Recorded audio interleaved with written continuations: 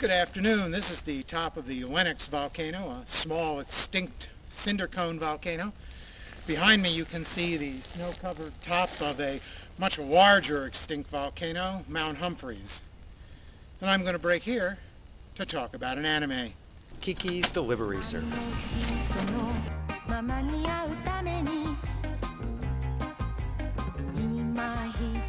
Kiki's Delivery Service is a 1989 theatrical anime film from director Hayao Miyazaki.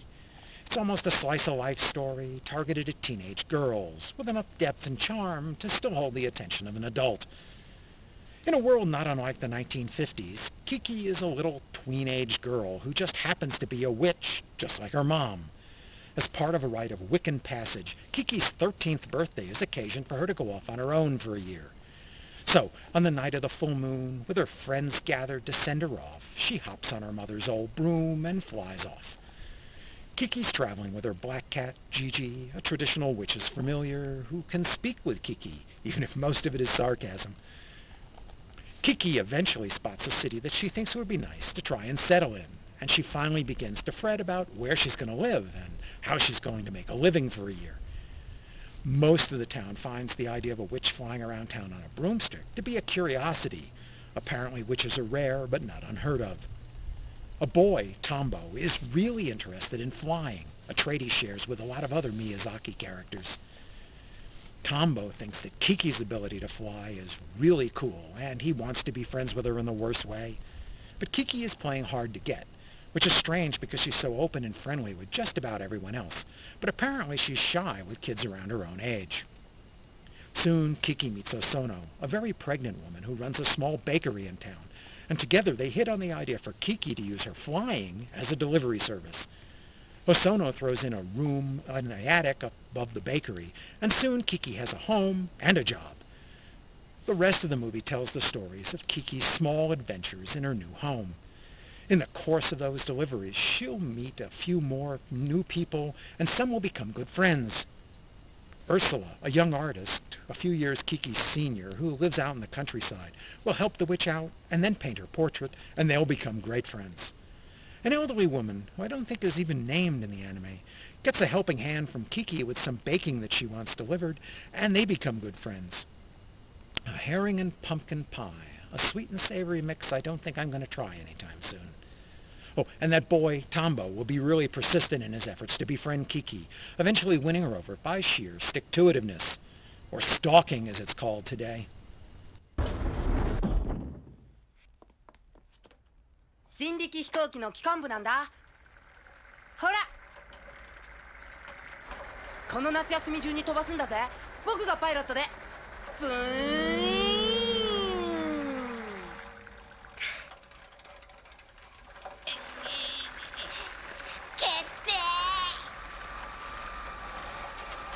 As I said at the start, the movie was scripted and directed by Hayao Miyazaki. Unlike his previous three movies, though, which were Miyazaki's own stories, Kiki is based on an established children's book.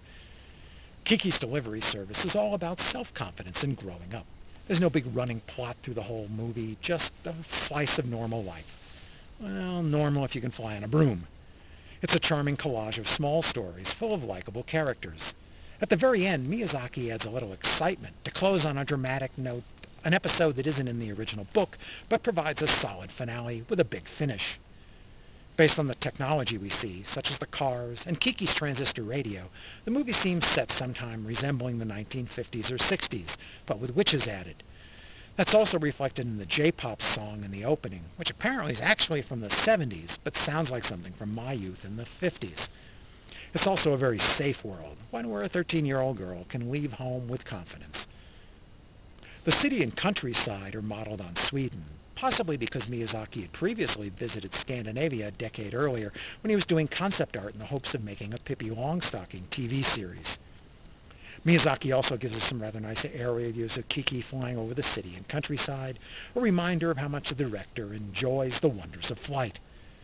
There's also a slight feeling of nostalgia for the good old days, viewed through rose-colored glasses. Miyazaki's eyes always search for small details to tell his tales. For example, right at the start, Kiki is hurrying home. She exchanges a quick greeting with a neighbor she passes along the way, and she ducks through a hole in a picket fence to take a shortcut. It's those small touches, such as passing a neighbor and the hole in the fence, that add so much verisimilitude to the movie, bringing both the place and Kiki to life from the painted cell. And of course, Studio Ghibli's animation is first-rate.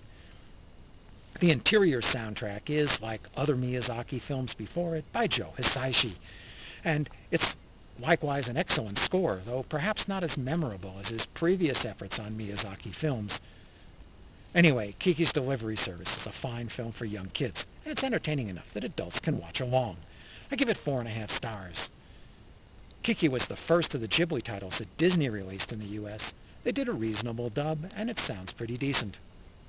Gigi, climb up and turn on the radio! Oh, great. Now I'm suddenly the flight attendant. The English dub also added some minor dialogue, mostly by Gigi, as in that quip just now, and a little by Kiki. It fills in some quiet spots in the movie, such as a little travelogue that's introduced when Kiki flies over a new city and takes in the sights. Apparently Americans can't just sightsee in silence. I admit I still prefer the Japanese soundtrack. Objectively, I think the English dub is fine, and if you plan to show this movie to its younger target audience, a dub is essential. So these days, that's what I watch. But my preference for the original Japanese soundtrack is from a decade of familiarity with my old Laserdisc version. Partly that's because I like the original opening J-pop theme song as a throwback, and partly it's because of Gigi's voice, which was higher pitched in the original Japanese. せっかく苦労して作ったのに。ねえ、ジジ。僕もお母さんの方がいいと思う。裏切り者。Disney re-released Kiki in 2010. As they did with their new release of Castle in the Sky, they dropped the original subtitles in favor of dub titles. I wish I understood that decision. Thanks for watching.